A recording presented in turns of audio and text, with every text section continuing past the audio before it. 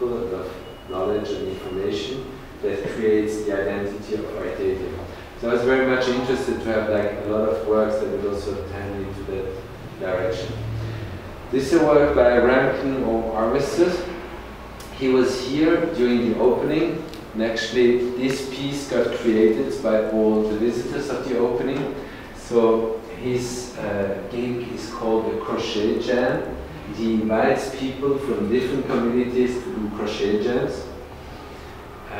Of course, you wouldn't expect that maybe from a male artist. I think he plays also a lot with sex and gender identities and the expectations that we have.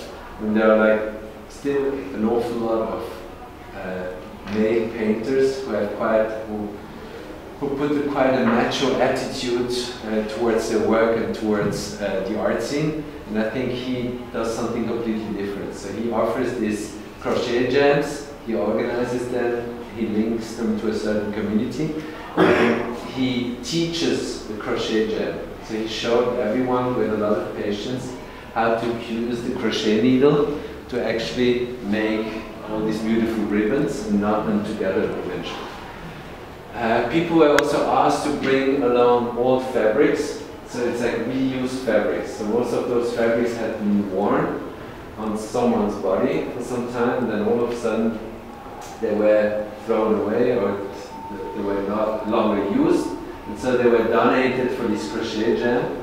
And it's quite beautiful, like how all these individual identities, maybe even body identities, are interwoven into one piece of art. I think it's almost the cliche of community art. He plays very much also with that.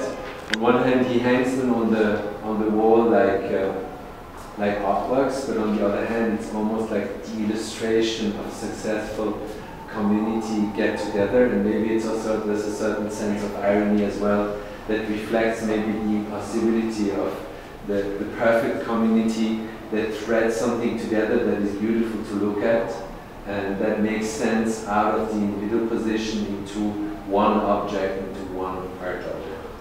I think it works pretty well in here. We have this table, which is also an icon of a very small community. At least it shows a little bit what the idea is. I think they would look completely different if you put them in the gallery, and if you would treat them as real art, because of course they are real art, but I think the relational aesthetics that created those objects is very important.